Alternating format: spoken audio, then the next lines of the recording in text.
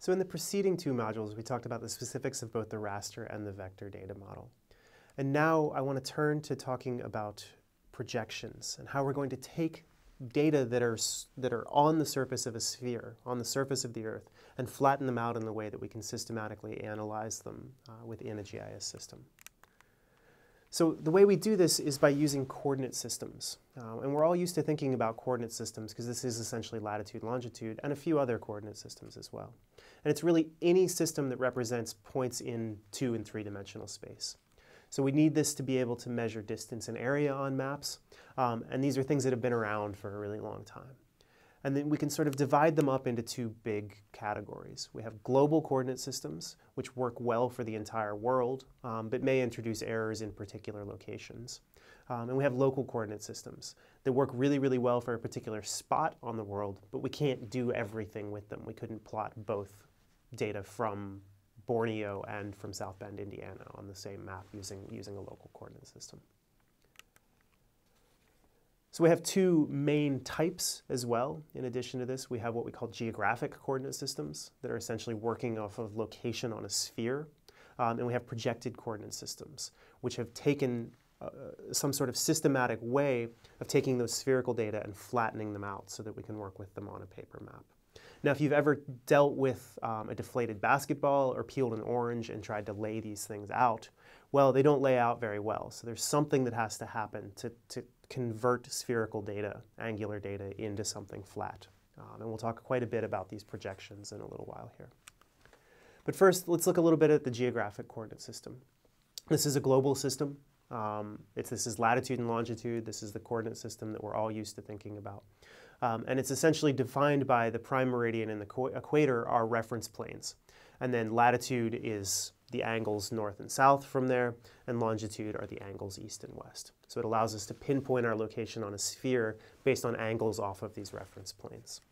These angles are then measured in degrees, either in degrees, minutes, seconds, so something like 42 degrees, 32 minutes, 16 seconds north, or as decimal degrees, something like 45.3178 degrees north. Either one is the same data. Converting back and forth between them is no problem whatsoever. It's just the decimal degrees tend to be a little bit easier for computers to deal with because it's not 3 numbers. It's just 1 number with a decimal after it. So one thing that's important to remember with these geographic coordinate systems is that a degree is an angular measurement. It's not a linear measurement. So while a degree might be 1 length at the equator, particularly with longitude, it might be quite a bit different when we get up to the pole. It's going to be a lot smaller. And that's just because the circle itself gets smaller as you sort of move away from those reference planes. So it can be quite variable, and it's always important to remember that these are not linear measurements. These are angular measurements. So this is what it tends to look like if we take a geographic coordinate system and sort of flatten it out. The system we use to flatten it out is important. And it's something that really does become one of 2 major complicating factors in doing digital mapping, in doing even regular standard cartography and creating paper maps. And these 2 things are that it's very hard to map the surface of a sphere to a flat surface, and then the impacts of local variation. So just to address a little bit about the surface of a sphere and mapping this out onto a flat location, this is what we see. I showed that map before, and I didn't show that there's distortion in there, but there is. And there always is when you take something spherical and try to flatten it out. It's impossible to maintain both shape and scale, so both size and shape. Something's going to be distorted. And we end up needing to choose the best method depending on the size and the nature of the map we're trying to create. And you can see an indication of this here in these things that are called Tissot's inditrix, which are essentially circles of a standard size put on a globe. And then when we flatten a map out in some way, you can see that they either get distorted or the size gets different. So either the scale of them or the shape of them distorts as we flatten the map out. And this is because we're using something called a projection. So we're trying to project some part of the sphere onto a flat plane.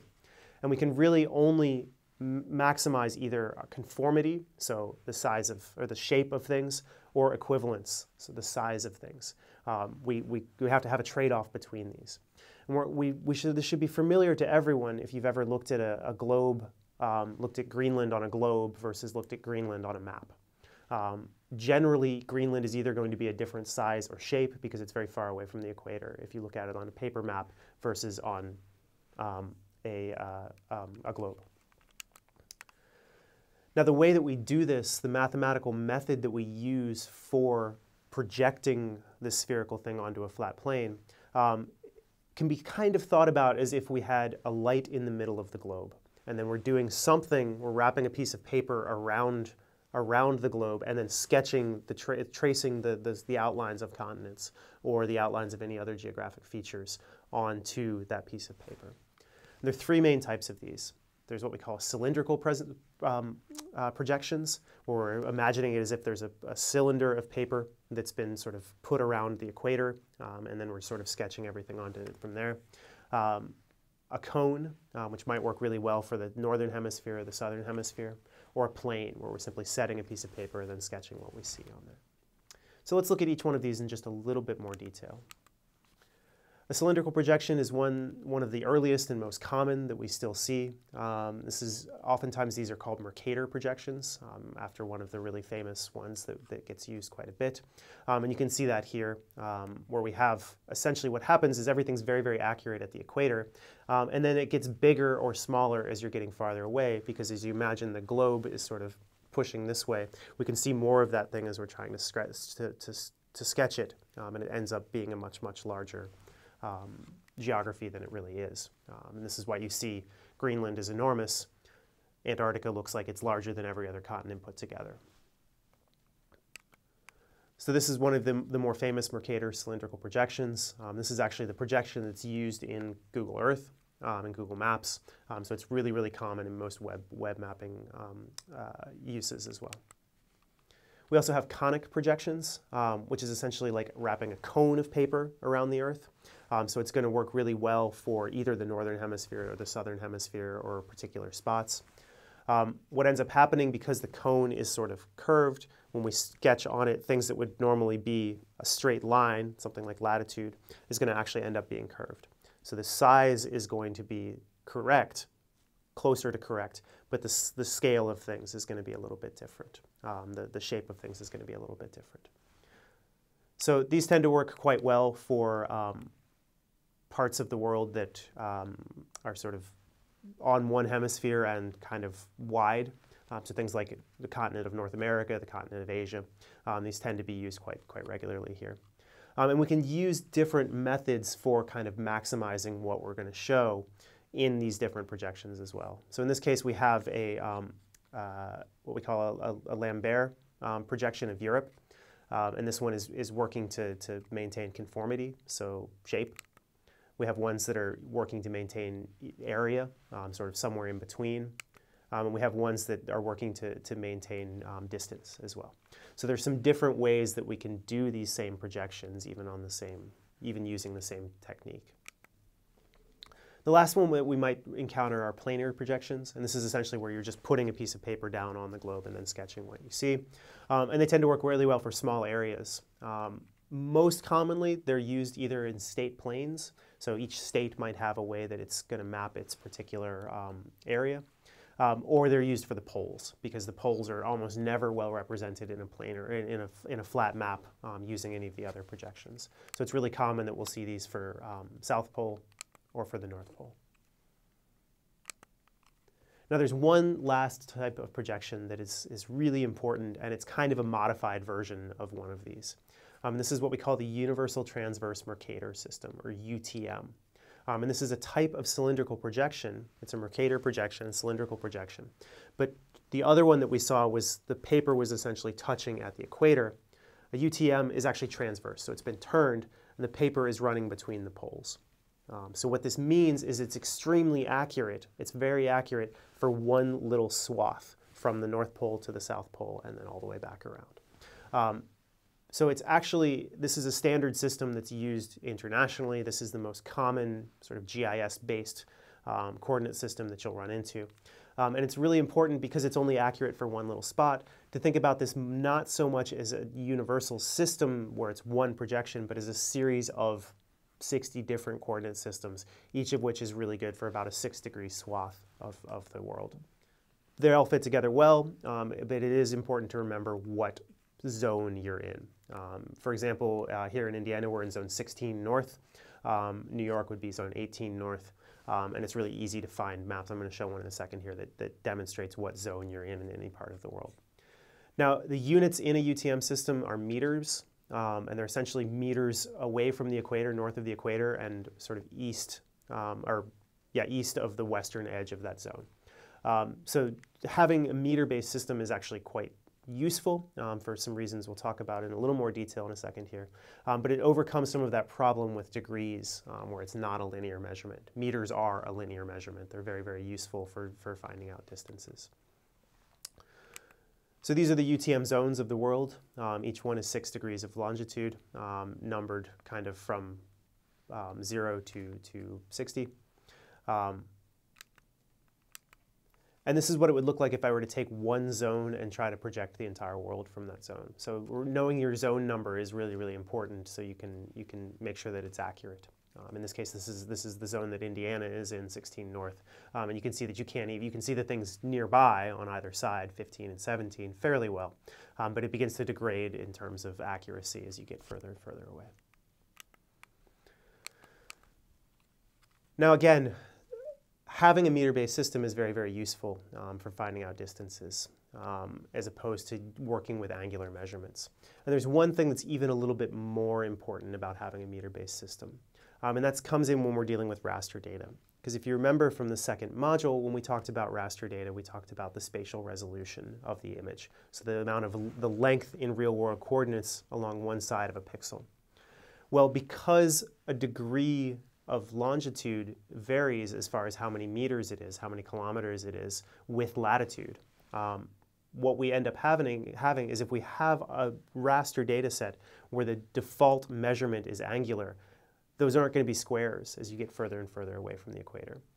So it's really important to have these things in a meter-based system. As far as just displaying them, modern computers can overcome a lot of this and display them fairly accurately.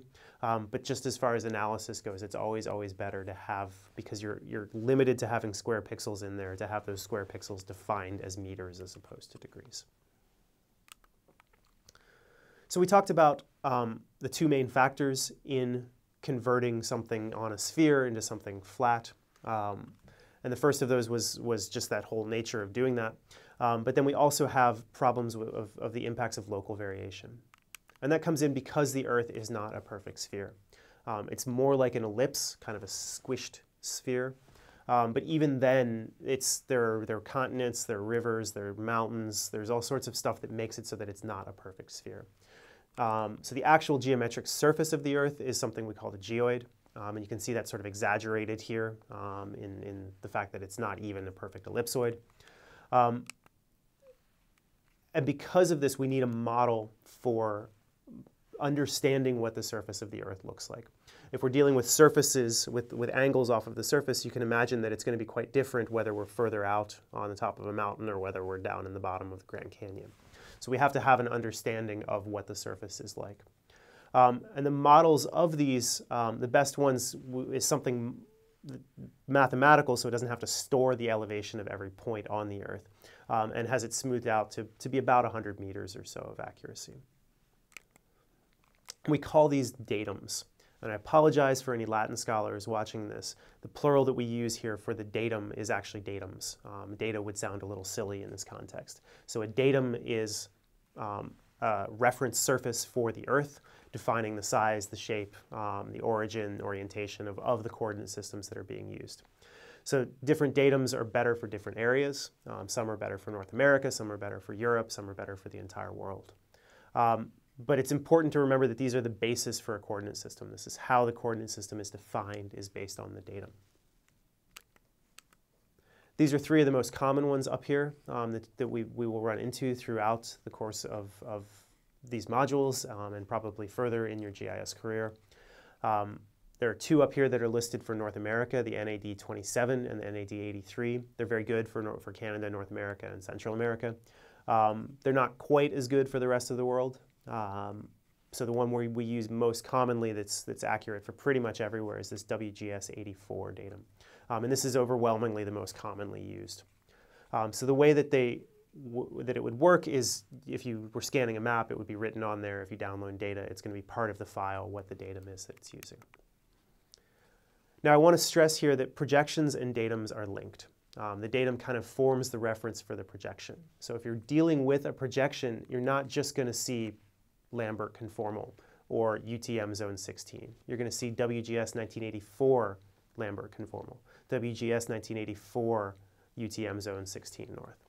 So they're linked together, and it's very hard to separate them out. In fact, if you take a map and put the wrong projection on it, you're going to end up having quite a lot of different of errors between how it should look and how it actually does look.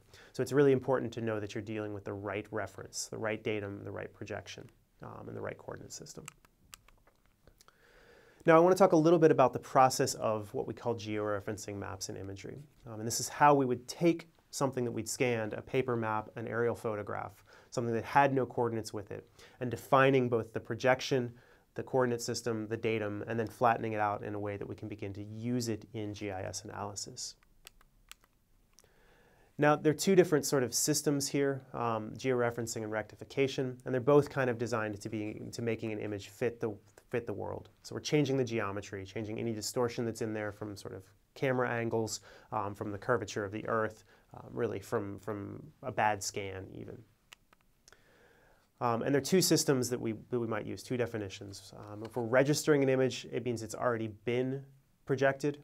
So it's a scanned map, something like that. We're just assigning coordinates to the pixels. We're saying this corner is this location, this corner is this location, make everything else fit in there. And then the concept of georeferencing is where we're actually doing both this and we're making it conform to a map projection. So we're taking something that's a picture or an image of the spherical surface and both assigning coordinates to pixels and flattening it out in some way, projecting it in some way. So these are two different things technically. Colloquially in the GIS world, we refer to almost both of them pretty much always as georeferencing. So if you hear me say georeferencing, it may be registration, it may be formal georeferencing, but it's really usually just called the same thing. Now how we do this is we have to have known points. We have to have what we call GCPs or ground control points. And these are physical features with a known location. This could mean that it's a location that I know the XY coordinates for, I know the latitude and longitude for. It could mean that it's a coordinate that I can find between two different images. It could be that the coordinates are printed on the map itself. I just have to have a known location to be able to tell the computer, to tell the software where that place is.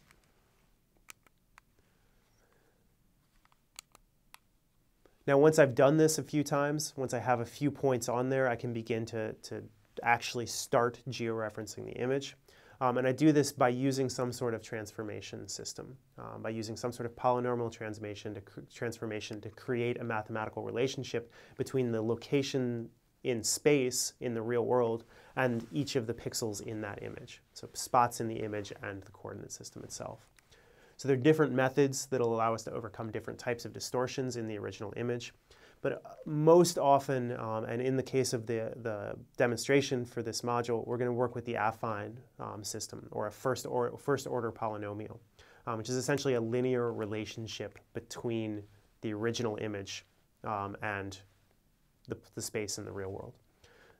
So essentially what we end up with is we're creating a mathematical relationship, a line that explains the difference between the x-coordinate on the image, so the number of pixels in along the x-axis on the image, and the x-coordinate in space.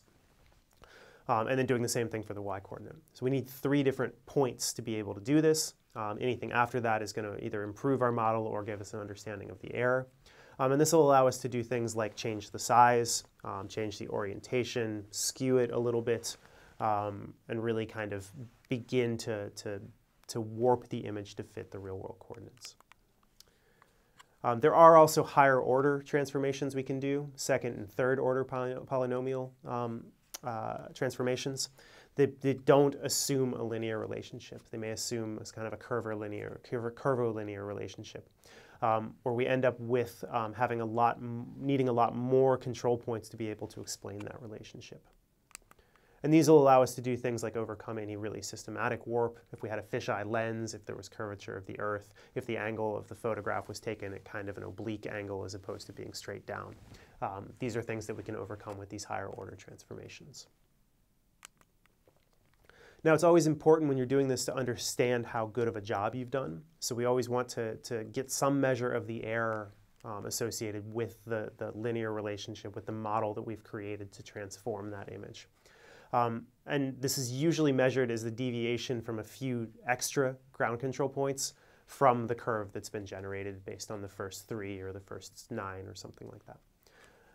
The system that ArcGIS uses that we'll work with in the demonstration is the root mean squares, or RMS error. And again, this is essentially the deviation from the actual linear relationship that we've sort of created from our model. So this is a little bit of an overview of the concept of projections. How we might be able to take a spherical surface and flatten it out onto a map, and then how we would actually do the process of scanning something or taking an aerial photograph and actually making it conform to the real world. Now in the future, the following modules, we're going to focus a little bit more on specific topics, first off related to satellite imagery, and then working a little bit with creating vector data.